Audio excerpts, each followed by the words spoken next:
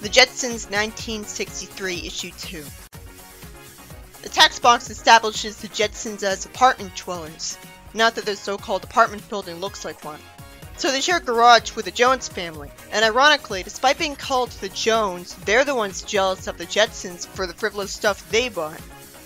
Elroy shows that his ray gun's only a toy because all it can kill is flies. He tells Astro he forgot his bone, and Astro uses the auto bone bringer on his tail to get it. And the Jones' son gets mad. It's interesting to see the main characters of a sitcom family be the rich neighbors instead of their neighbors. Judy gets home from a space scooter ride with her current new boyfriend, and eventually the Jetsons family get intimidated by the sound of an outdated spacemobile, which was revved up by the father to make a loud noise to act big. The Jones family look forward to getting more money, with the wife thinking she'll be the most up-to-date woman in the universe. Later on, George finds out the Jones got a new car to brag to him about, 6 months earlier than anyone else could get one. He brags about the fact that it's a self-driving car, and George sees it as a sneak peek into the future. Ironic because self-driving car technology came first, of course. It should have been how George's car was. Then Mrs. Jones brags to Jane about her hovering hat, and Elroy gets chased by the kid from earlier holding a static electricity shooter, which wouldn't be produced because its only function would be to annoy people. Though I guess you could say the same thing about the slingshot. I don't know why that was sold for kids either. Somehow, Judy breaks the window just by leaning on it, and then it stops looking broken in the next panel. She somehow isn't injured for months after that, and instead bores me with her jealousy of her neighbor for less interesting reasons.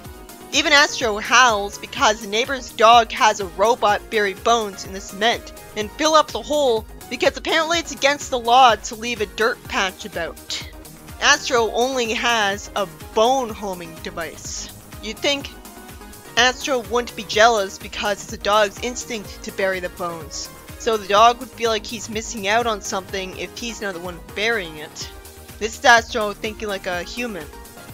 George plans to buy things to keep up with the Joneses.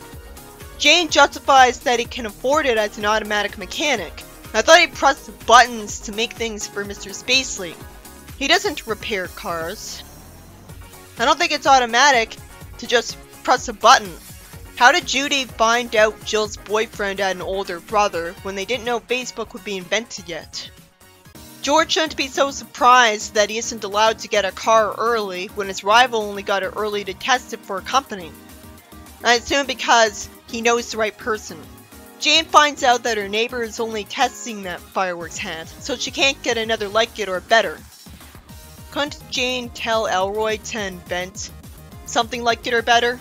I guess because Elroy's a kid, there's only a very small variety of things he can invent. Elroy complains that his bratty rival's toy gun is only a test model. Also, why doesn't Elroy say he's gonna invent something just like his bratty rival's toy gun? I wonder if all of these things being just test models will backfire on the neighbors. But then the main characters wouldn't get to do anything at all against them to ruin their days. Elroy says he can't get an automatic bone barrier for Astro because that's a new technology that's not out yet, but not all the other things this spoiled family has. Even though all it consists of is a machine to make a hole and fill it, which we already know how to do. Again, why doesn't the comic have Elroy say, "I'll just have to figure out how to make one"?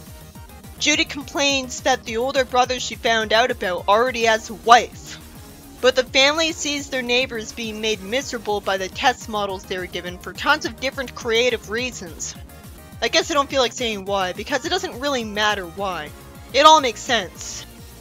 Why does the recording on the car say, "This is a recording"? Somehow, he was dumb enough to press the hot dog button by accident and hurt his girlfriend, who somehow was appreciating machine instead of him kissing her hand. George laughs at his neighbor for crashing his spacemobile, so he gets karma because his own spacemobile's anti-gravity conks out, and his neighbor says he's got a flat, an outdated phrase for a car without wheels. George complains that Jane's hat is out of whack from the jolt. I already got the message of the story without Jane hammering it in. According to the story, it's not that material things aren't so great, it's that you shouldn't trust test models. Miraculously, George's neighbor looks as ashamed as him and shakes his hand and says the better message that he shouldn't have envied George's property when he worked hard to earn it. Even Jimmy is nice to Elroy completely unprompted. If he's never like that, that's out of character. This is interesting because it comes out of nowhere. I thought the Jones were just evil. But I'll take a story being unexpectedly light-hearted over how some series are now, where they're relentlessly depressing and don't know when to stop. This seems sappy, but we didn't know the Jones very well. So for all we know, it could make perfect sense that they have a heart. George offers to take the Jones on a picnic. Jane makes the wise decision that they should just walk to their picnic spot. And the story ends with Jimmy and Elroy racing floating picnic baskets that they didn't seem to have last issue. In the next story, some kids bragged about the breed of dog they have. And Elroy's actually ashamed and says Astro is just a plain old dog, even though Astro is the only talking dog I've seen in the series. If this comic never has him talk like Scooby-Doo, then this will be justified. But right now it looks like it's writing with no self-awareness. Sure, in the comic he hasn't talked yet, and he's not exactly a looker, but he acts pretty human, acting proud when the other boys brag about their dogs, which means that he knows what they're saying. The other boys must be rich snobs, because they laugh at Elroy just for having a plain old dog, like most people would. It's ironic that Elroy lives in a rich neighborhood, because aren't we supposed to believe that George doesn't have the kind of job that would give you a lot of money compared to other people? Like, all he does is push buttons all day, like a ton of other people. He's not in upper management. The boy with an adult-like face brags that his dog graduated from dog trick school, because he's so desperate to one-up Elroy for some unexplained reason. Maybe because Elroy's an inventor, it makes other boys jealous and get an inferiority complex. Because this is a pattern now. When normally Elroy's a nice kid, so otherwise I wouldn't see a reason for them to not like him. After the scene that went on a bit too long, Elroy kicks a can, and Astro sniffs the floor and jumps over a stone wall, causing him to land on a neighbor, and Elroy tells him to get off him. Thankfully it's explained why he did this. He still hates him for stepping on his tail years ago, but the problem is, it was an accident. So Astro looks uncharacteristically petty. Or maybe his character was just so forgettable in the show that I forgot about him being petty. It's explained that this guy's dog doesn't act emotional because he's a graduate of dog detemporizing school. He convinces Elroy to do the same with Astro. Kids sure would have a lot of independence if they were allowed to do this with their dogs alone. It's not like Elroy wears a card on his shirt with a government insignia on it that says Genius Inventor, giving him special privileges. And yet Elroy plans to raid his bank account to pay for dog training, rather than keeping it simple and having him ask his dad, like anyone would expect. Or at least selling an invention of his. Elroy just so happens to go to the bank when it's just been robbed by someone who's either a Fly Guy alien, or is wearing a mask that looks a lot more like a cartoon bomb than a fly, and just buzzes to have a memorable theme as a robber because he has an ego. He steps on Astro's tail, getting him to have a grudge against him, and he flies away with space wings. Elroy's told by the bank, go figure after it just got robbed, that they're out of money today. The cops show up with space wings of their own to be more competent, and one says they have absolutely no clues because the robber wore a mask and plastic gloves. All of them would then. If that was literally all it took for a criminal to never be tracked down, there would be way more crime than usual. Almost no one would be getting arrested. But this is the future we're talking about. They'd be even better at tracking down criminals. I assume that Elroy's dog is going to help them because he has a great sense of smell and is right there. Shockingly, instead of Elroy making that suggestion, he just says he saw the criminal fly towards the Lunar Towers Hotel. The cops lose faith because the hotel has 1,000 rooms, and by the time they searched a few, the robber would have left. I can't help but have a gut feeling that this wouldn't make it impossible for a criminal to get caught somehow. Elroy decides to stroll past the Lunar Towers just to have something to do. I assume Elroy's not on the moon. So the only reason they would be called Lunar Towers is if that's a brand name that started from the hotel chain's first hotel being on the moon. I can't wait for them to make permanent residential areas on the moon. Astro sniffs the floor, and Elroy looks like an idiot by not immediately knowing that he's gonna track down the thief, and instead telling him to not get emotional and embarrass him again. At least he figures things out in the next panel. Elroy runs up the stairs. It's weird that there would ever be stairs in a future that's filled to the brim with frivolous, expensive-looking technology like slide walks, but apparently they still have to have cost-cutting measures in some places. Still, even modern-day apartment buildings can afford elevators, so what is this hotel's excuse? It's a hotel chain so successful that it branched out from starting on the moon, but one of its hotels is too cheap to afford 2 elevators. I'd say 2 because having just 1 elevator would justify stairs just in case the elevator broke down. Elroy sees the thief tying up Astro's feet with convenient rope. The story skips to this point to have this look logical. In his debut episode, he had no problem terrorizing a burglar, so you'd think he'd have already bit him before he could do this. Elroy calls out for the police, making the thief decide to scram out the window. He puts on his helmet, but wonders who blacked out the eye holes. It turns out Elroy for once did use his brain when it was mandatory to solve the plot. So the robber flies into the wall, and Elroy leads the cop to him instantly, because I guess the cop was conveniently right next to him. The cop somehow expects me to believe that the art of bloodhounding went out of style. That would only happen if they invented an artificial bloodhound. It makes me sad to think that because the comic's thankfully episodic, it's probably gonna drop this next story. That's a shame, because I'd love for Astro to be a police dog, because it'd make him constantly useful. Why can't there be a show with the police dog as one of the main characters, with his own subplot around it every time? I guess because it'd get repetitive, because you'd always deal with the same few things. But then you can only show him deal with those things once. In the next story, Jane asks George as he's relaxing at home to help with the house cleaning. Why does she need some help with it when it's automatic hands doing all of the window washing, when that's all she says she's busy with? It's just an excuse to get him the help to get it done faster because she's lazy. George's chair has a robot hand holding the newspaper for him, and another one holding a drink in front of his chin. And they both know to get out of the way for him when he tries to sit up. Then one of the hands presses the vacuum button on the wall. And somehow George says he didn't know the easy chair could do that. And yet he's not questioning it, after all of his experience with the easy chair. This would only make sense if Elroy modified it to do this, and he assumed that. A robot vacuum shaped like a normal vacuum goes out of the way like a Roomba, and what's confusing is the robot hand pushing George back down on the chair. How's he happy? Why would it be so forceful? Jane plans to ask George to call the vending machine robots to deliver more food, and she's standing in front of buttons with the words leftovers in front of her. She wonders how George got away from his easy chair, and notices that he unplugged it. She hears his space car flying away, and sees that he's got a golf club. I mean, go-off club. Why would the future change its name? Maybe this universe never called it golf. Someone complains that her own husband is barely around because he started playing go-off. And Jane stays optimistic, and wisely tells her to focus on the times where he's home. She says he hasn't been home for a week. That really is concerning. It comes off like he was kidnapped if she's not explaining that it's a tournament. She decides to go out to the go-off course in the broad band of asteroids past the moon. I want to start calling it golf because that name is so stupid. It's actually kind of hard to say. Well, it's not exactly like golf, but still, that's golf in space. They call football space football, why not this space golf?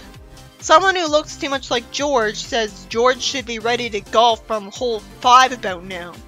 And Jane thanks him without thinking about how similar he looks to her husband. The golf club has fire behind it, and someone says to fill his club with more blast gas. If they are literally not putting any effort into swinging with the golf clubs, it's not a sport. How are they even precisely aiming it? I guess they still have some degree of control over it somehow, with their minds? Jane realizes that because her space coupe, uses blast gas for fuel too, she could run out of gas near George, forcing him to fill up her tank and ride home with her. She's sabotaging his happiness without even waiting for him to be away too long first. This is like the awful excuse for a wife Wilma from the Flintstones. Both her and her friend dedicate themselves to ruining their husbands' fun the second they try to go out and have fun. Like bowling. Especially if it conflicts with their fun. Couldn't even get past 10 episodes because of that. She wants to scare him into swearing off golf. She'd be more sympathetic if she waited a week first. I'm on her side, but barely. For all we know, this is a sitcom misunderstanding where she's assuming too quickly that George is like this other woman's husband.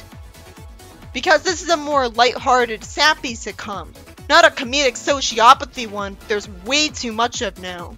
So it'd be likely that she's wrong. Jane has her plan be even more clever because she decides to let George's ball hit her coop to play up his sympathy, even though that isn't necessary. But hey, at least I'm seeing a main character use her brain correctly again. George sees Jane floating near the out-of-bounds flag, with the two of them wearing nothing but head bubbles as an explanation for why they can breathe in space. No oxygen tank on their backs or astronaut suits to keep the rest of their body warm. It'd actually be better to not establish that they're in a no-air environment then, by having these bubbles that could barely hold any air. But apparently they're constantly manufacturing more air, so it doesn't matter how small they are. And their clothes probably have electric lining so they can be as warm as they want. Jane says she came to the golf course out of boredom, and he holds her hand. He says he has to catch his ball, or he'll score out of the low millions. The score of a go-off game is the number of miles the ball travels total. And they see a guy asking for water because he's been drifting here a week because he missed his ball. He'd still be provided with water, otherwise that'd be illegal. They'd have some supervision. And he must be going on a break to go to the toilet. What is stopping him from leaving to take a break and get water? If there's nothing, that's a dumb explanation for someone being here a week. This place would have an unbreakable dome around it to keep the scenario from happening. And I'd like said dome to be an air dome. George says he has to do something for exercise. And Jane says she'll find another active but safe sport for him. She uses rope to make it so that George can choose to not take it easy on the easy chair. But the amount of exercise he'd get by not using the easy chair like an easy chair would be absolutely minimal, even if it would add up. So they're lucky she even thought of this. She says that guy's wife and her came up with an old game for him that involves hitting a ball to the other player with vacuums. And Jane proves she actually is supposed to be seen as lazy, with her refusal to name the game. At this point, I feel like these issues have way too many pages, because I've typed enough as it is, without having to deal with the Judy story. Judy gets seen on the visual phone by a guy she doesn't like, who has an adult face again. Why did Ace even bother trying to ask her out and keep up the relationship, when the fact that she doesn't want him to see her on the call makes it obvious that she's no longer into him? He's just so desperate that he'll get her interest back. He wants her to go with him to a dancing contest. Why does she agree if she clearly doesn't want to? She literally has a different boyfriend every time, so I don't see why she wanted to dump him immediately after getting tired of him when it's obvious there would always be more guys willing to date her in a heartbeat and she doesn't like him. I don't get the sense that she'd stick with anyone until they dump her with all of her boyfriends, unless she's that unlucky that they all dump her. But I haven't been told that, and her boy craziness is the only thing I remember hating about her, so why would they all dump her? Maybe that's why. She's too quick to get them jealous, because she can't hide that she's interested in other guys. I should have seen at least once that that's always what she's dumped. At least she has the self-awareness to say that she hates to sound self-centered, before explaining that she's tired of Ace for never bringing her flowers to wear to dances. She's embarrassed because all the other girls get flowers, well apparently he's too cheap. Her dad sees a simple solution, which somehow isn't to dump him and ask out someone else. Instead he gives her money to buy herself a corsage. He says Ace will take notice and get the hint. She compliments him, and says at the shop that everyone has corsages of earthly flowers. She sees flowers that were grown on Venus, Pluto, and Saturn. Venus is way too hot for that with a thick atmosphere. And Saturn's a gas planet. Either terraforming technology took a huge leap to the point of being witchcraft to make them places where Earth greenhouses exist, or Venusian and Saturn is being very generous, when really these flower greenhouses were grown on satellites in the orbit of those planets. Because while maybe Venus could have Earth greenhouses eventually, it's off limits for a gas planet. We can grow Earth plants on Mars with our technology, so I can buy this for Pluto, a similarly cold place. My point is, there's no way planets as inhospitable as these would have native flowers, so there's zero point in calling them Venusian or Plutonian when they could only be grown outside of those planets' natural environments. There's nothing forcing them to be grown on a satellite outside of that planet's orbit in particular. It's just a name brand thing. Also, while we all know Pluto's not a planet, I let it slide because it doesn't have to be exactly like our universe but in the future. This universe just has Pluto be the size of a planet. Maybe it was artificially made bigger. Of course the flowers are too expensive. Judy says she only has $5. The discussion I was inspired to have about foreign planet flowers interested me enough to forgive this being a boring Judy plot. You could have replaced foreign planet with foreign country just fine so far. But then I wouldn't have gotten a brainstorm about how this could be possible, and look forward to the future. Judy gets told to look in a box for $5 flowers, and she decides to take one because it's so different from the rest. I immediately assumed that it's going to be the cause of the conflict of the plot because she said this. If she didn't, I wouldn't have ever known it was different. She hands the shopkeeper the money, he thanks her, and somehow does nothing to warn her about the flower. She brags about a rare Martian flower.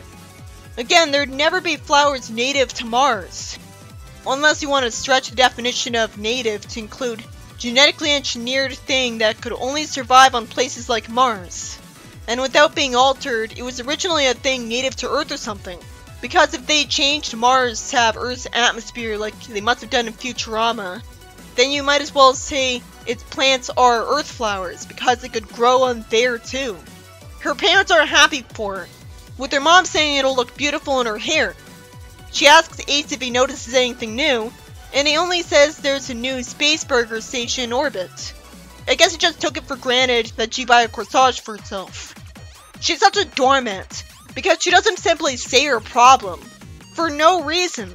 So she does actually have a personality trait other than being nice or boy crazy.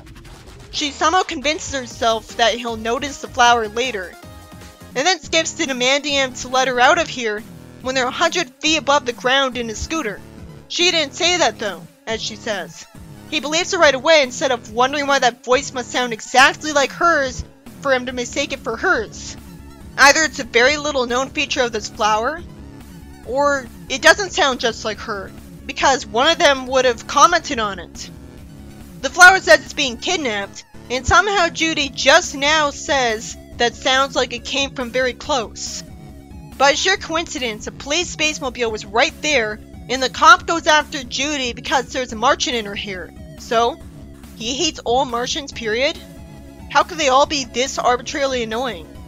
This thing is clearly sentient, so it would be stupid to assume it's an illegal immigrant on sight. Judy's too stubborn to give up her flower when it's clearly potentially dangerous, so she runs inside and finds out that they got the gravity turned off. Judy lucks out and gets declared the winner of something anti-gravity related. Out of nowhere, it turns out Martians are harmless. Then why did the cop care? He takes it off her head, and he complains that he should have stayed away from the flower fields when those posy-picking machines were at work.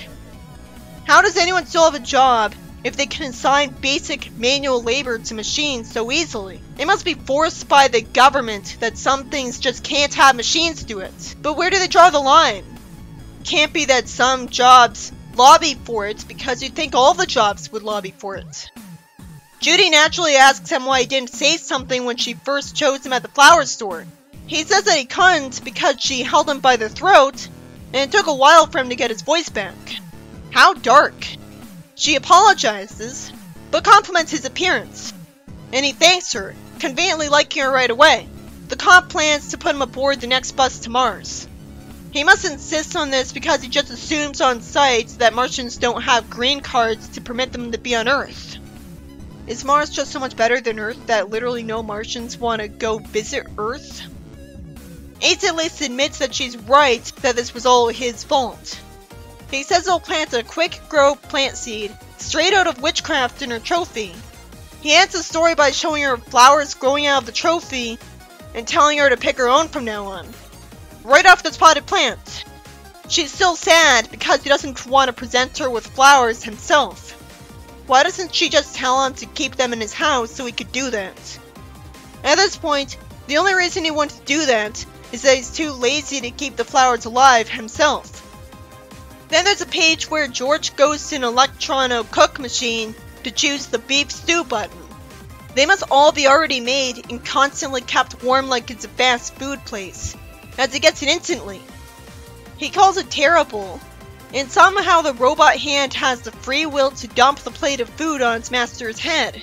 This would only make sense if Elroy had another moment of wanting revenge on him, so he reprogrammed it to do that. This was a generic story about the Jetsons keeping up with the Joneses. I assume it's generic, it's based on a phrase, but I never actually saw this plot before. I think I've only seen one family sitcom that's live action. It just comes off like something that must have happened tons of times because it'd be so easy to come up with for a slice of life franchise. So it saves this plot from being a boring cliche to futuristic technology keeping it interesting the whole time. This series is all about spectacle, constantly wowing the audience with its technology. And most of the characters are nice, harmless people, not complete idiots, keeping me from hating it because they remain a part of its charm. Elroy's story was about Elroy getting teased by presumably jealous kids that he has a plain old dog, somehow ignoring the fact that only he can talk. And while it seems to be leading to Elroy putting Astro through dog training and then deciding that he missed the old Astro for some reason, the story never gets to that point. Which is a relief, because that would have been too predictable and cliche, compared to the bank just so happening to get robbed, which is also cliche, before Elroy could withdraw from his kid's bank account for dog training. The bank robber stepping on his tail caused him to be motivated to track down his scent for Elroy. And Elroy has a brilliant plan to black out the holes in the guy's helmet to make him crash into the wall when he flies with it. And then shout for the police, make him be in too much of a hurry to check the helmet first. Clearly Astro didn't need to have his tail stepped on for him to feel motivated to get an evil person arrested. So it'd be dumb to expect me to believe that. But I still respect that it was a Chekhov's gun. Because a neighbor did that some earlier. And Astro proved to him that he was good as he was anyways without even needing to have a boring montage where he went through dog training. If it weren't for the bad guy getting stopped because he had space wings and flew into the wall from them, I'd accuse this of being a plot that could happen in any sitcom. But either way, it's creative and interesting to me. I still worry that there's only a few plots you could really tell with Astro though, so I hope he's not used too much for the basis of a plot. It's a good thing he's paired up with Elroy, though I wonder why they're not giving Elroy his own stories. Jane's story has Jane get worried by her neighbor into thinking her husband would be away for a week because he plays golf. So she goes off to do a clever plan to trick him into going home with her. She'd be more sympathetic if she waited before doing this for even a day first. But she's portrayed as right because somehow the space golf course has no measure in place to keep a missed ball within a certain reasonable distance from where it was hit away, like a dome or gravity control, causing people to take a week chasing it. I thought Antagonist was holding people prisoner there out of greed, but that wasn't explained. This guy was just too stubborn to go home and get some water and stayed here a week because he was doing poorly at a golf game. Maybe he just hates his wife. But that isn't explained either. Either way, Jane saves them both and gives him a better game to play somewhere safe. But you'd think since it's in her home, you'd risk breaking her things from the ball hitting them. Normally this might be a very typical family sitcom story about the wife feeling like a golf widow. Not that I know it's overdone in family sitcoms. I think I only watched Alf. I'm just saying this based on what seems to be a very easy plot to come up with. But it's made interesting because of the sci-fi aspect of the golf game. But still, nothing is forcing this man to not go home in a week. So the sci-fi thing is just there for spectacle, because there's still the same explanation you could come up with, that you'd have the plot if it was mundane, that he wants a lot of time away from her in general. But George just wanted exercise. In the final story, Judy's upset that her current boyfriend never buys her flowers for the dance. Rather than it occurring to anyone that she should dump him, because clearly she can instantly get a new one. As we never get shown how hard it is for her to get a new one, so it seems easy, George gives her money for a new corsage. Then she wants to be special, so she decides to buy a flower from Mars. It's an interesting twist that instead of the flower actually being evil, it's a sentient being that the posy picking machines mistook for a flower. And he couldn't tell her that in the box because she grabbed him by the throat. He must have been unconscious until she opened the box then, because you'd think he would have escaped on his own if he didn't want this. It seems too complicated, but that's not a problem. I just admire how creative it was. It would have been too predictable to make it turn out to be a Venus flytrap style plant. For once we have a story that requires it to be in the future, because this flower being an alien causes the resolution of the plot. Before that, it was an easy plot to come up with based on the first sentence of its premise. It only got interesting because I had to wonder how there could be Venusian and Saturn flowers. Her boyfriend doesn't learn at the end though, and she doesn't break up with him on screen. So I'm left wondering why, because while I assume she only dates guys for their looks, there has to be a lot of good looking guys that take her out that look better than him. So why is she settling for this ugly guy? Is insecurity why she assumes she won't ever get another boyfriend every time she gets one? And so she doesn't want to risk it?